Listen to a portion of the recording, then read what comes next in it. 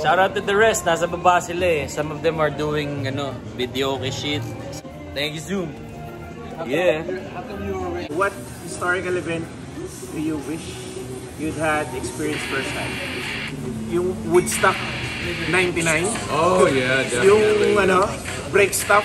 Ay po, it's just one of those days. Wait. Patutugin mo bro. Gusto ko ma-experience kung paano nangyari yung riot na yun. Paano diba? So what started was the give it away with Red Hot Chili Peppers. In your past, are you too scared to talk about? Not even scared about any of the things that I've done in the past, because whatever I've done in the past is who I am now. You know what I mean? Without those experiences in the past, I'm not who I am. So that's how I am. You know what I'm talking about? Yeah! Describe an argument you had that shaped the person you are today. Recent argument lang with some friends na iba lang ng vision. That's why I think what I learned was not all the time kapareho mo ng vision yung ibang tao kahit friends mo sila. Yeah. Took you long enough to know. Second emotion to that. Yeah. It's all good. Thanks, Jum, for participating. Is violence ever acceptable? All right, for you, it's because elaborate. I have you. Walang why. It's a no. All right, thank you so much. Miss Universe, Starla. candidate number 1. This is your question. What did you daydream about as a kid that you'd like to make a reality? Oh! Go! Ano ba? When I was a kid, ang daydream ko para maging teacher. Oo, teacher. Sino estudyante? Kasi yung maging estudyante. Describe a time when you were your own worst enemy. Ah! Are you ready? Ready. Okay, pause muna natin. Ready. Okay, go! Go. I think ang hinahabol ko is yung mga worldly things. Makamundong bagay. Makamundong bagay na hindi tumatagal. Amen. So hindi pang long term, palagi short term. So yun, and then it's not a wise investment. Ayun, yun yung time na yun. So the question goes like, what beliefs would you want to pass on to your children or grandchildren? Wow. This is very deep. Why is it so deep? Yeah, it's futuristic. You know, if there's one thing that I would like to pass to my children and grandchildren, it would be confidence.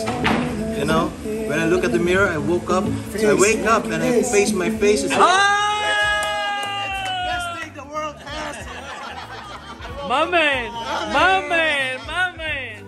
You're on mute! What do you do better than anyone else you know?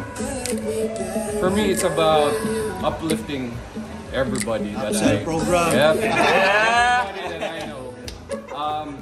It's one of my Clifton strengths, by the way. Clifton Strengths. Pinunutan tayo ng Clifton. May assessment yun, napakahaba, no? 3 araw ko sinagutan yun. For me, it was like 8 Sabi ko, buti lang walang deadline to. So, I don't really do the one-hand thing. I always want to involve everyone. Yeah. Amen. Yep. Fast forward 20 years, what does life look like now? So for me, it's all about my kids. So I'm really hoping kasi pareha sila may autism. So maging manormalize lang yung panganay ko and makagraduate si Bunso kasi Amen. We're praying for that, man. Thank you for participating, man. Appreciate you. What kind of mentor do you need that you will level up your life? Leadership, financial,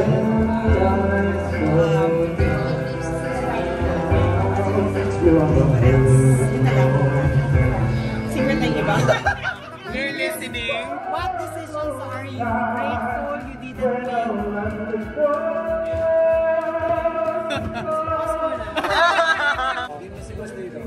Would you rather win $1 million or earn $1 million? Siyempre, earn $1 million. Kasi, mas iti-treasure ko yun. Kasi pinaghirapan ko. Amen. Diba? Kapag binigay lang sa'yo, mabilis lang siya mauubos eh. Parang mindless spending. Coming from, there was a point in my life kasi na down and out kami. Na parang iba yung pagpapahalaga ko sa pera. Hindi dahil mukha akong pera. Pero, diba? Ayoko nang bumalik sa yung walang-wala. Yes, of course.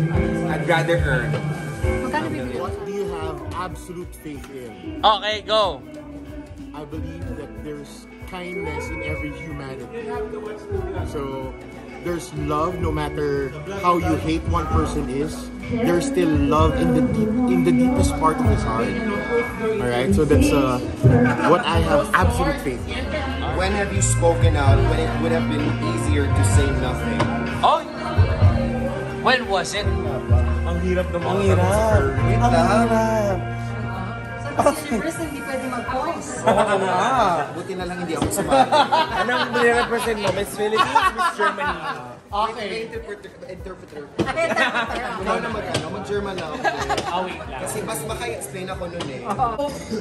Hello guys, we're taking over. Kaninong vlog ba yan? Badass vlog. Vlog takeover, no? Kay Badass Vlogs pala yan. Nilagay ko rin yung sticker ha. Uy, Jen ha. Huwag nang mag-sendo. Pero naligo na po siya. Kami na po nag-over ng vlog. Okay. Napili na po ang aming candidate. Wait lang yung brief mo.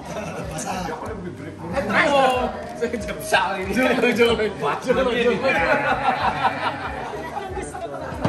Okay, go. The time I joined a certain company, walang tayo name dropping, but it's not Zoom for sure. I felt really high and proud of myself at the beginning when I joined.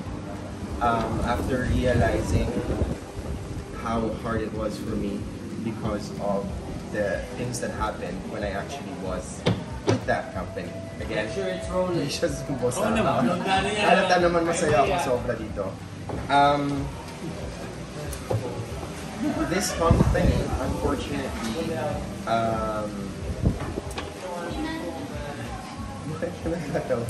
Hindi. Yes, ang judge yan. Hindi. Kaya empathize.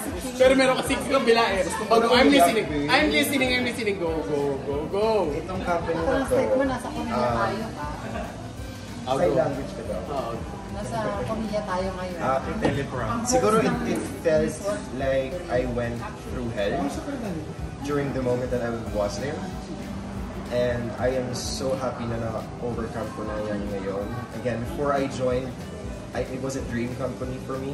I was able to succeed and become part of them. But after experiencing, the actual times there, it made me realize a lot of things na at least na-overcome ko na ngayon. So ayun, ayaw ko na mag-move up. But I think some of you know that already. Nabanggit ko na ba? Yes. Okay, let's vote. You wanna give some... Sige. Off cam. Gusto mo ba name? Triptych eh.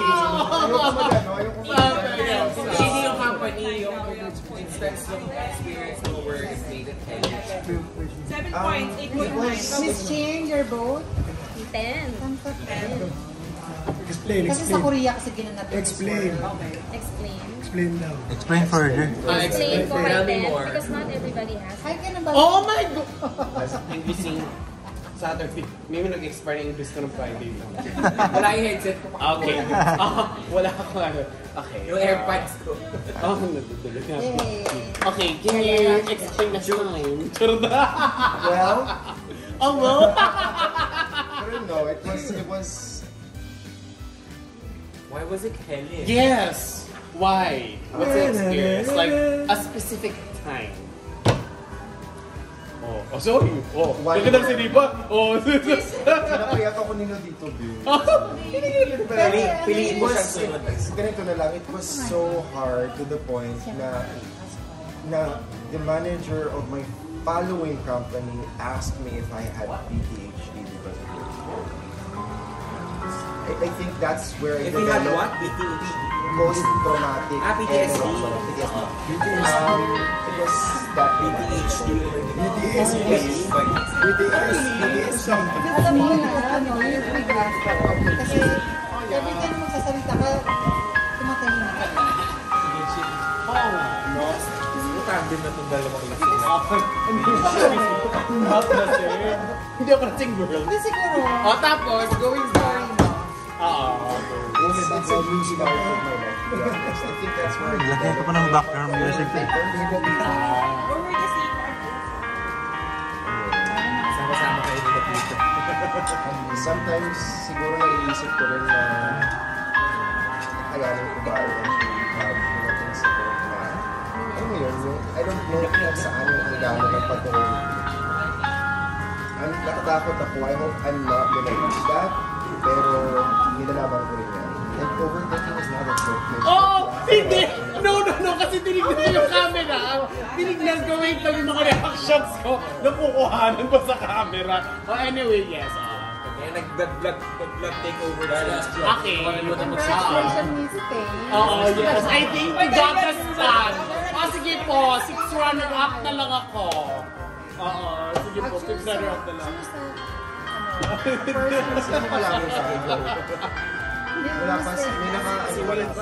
Describe a time when you believed giving up was the right thing to do, but regretted it in hindsight. Tama ba yung intindi ko? Na gusto ko nang mag-give up kasi yun yung tamang gawin. So ginawa mo, pero nagsisi ka I don't think so na may ginawa akong ganito. Thank you. Ay, hindi ako yung I don't believe na parang no regrets. Hindi ako ganun. I believe in regrets. You just have to learn from it. Pagsabayin mo, Barbie tsaka yung Honest. I'm not sure if maniniwala kayo, pero nararamdaman ko yung gravity ng sin. Even though just a white lie lang, parang nababother ako. So if I could stop siguro yung committing a sin or accumulating sin talaga. Even just missing a mass sa church, talagang na-uneasy ako. So yun yung sana ma-stop. Ano yung pinaka ano ko talaga ngayon was, struggle ko talaga to really control my feeling when yung syempre tao lang tayo, di ba? Meron tayong mga needs, mga flesh talaga. Ay, iba yan. Earthly yeah, so urges. as much as possible gusto kong stop na yung sugar. Paano gumano? So how did your parents influence your relationship with money? Ang hirap. Ano siguro? Influence?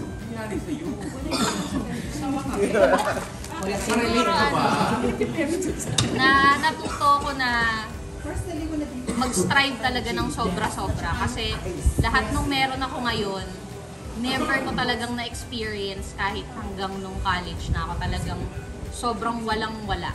So dahil doon, sobrang nag-ipon ako and mas naging wise ako pag-handle ng money. Tsaka lahat ng kahit konting masarap na natutuwa na ako kasi nga hindi ko siya na-experience noon. So mas appreciative ako.